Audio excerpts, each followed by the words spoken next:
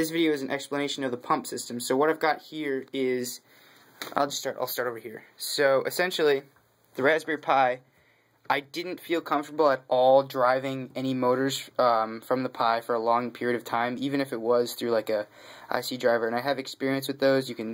I'll link a video below of me driving motors with an Arduino, driving big motors with big power with an Arduino.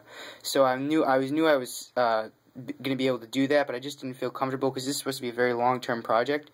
So the solution I came up with was use basically this is a self-contained relay, and I've got it connected directly to a 12-volt wall wart. Let's try to see if I can get that to focus. So essentially what it does is apply power to a motor directly. So there's no solder bridge.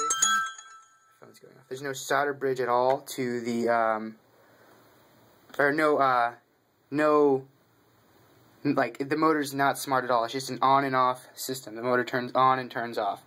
So basically the motor is a pump motor, and it is connected down.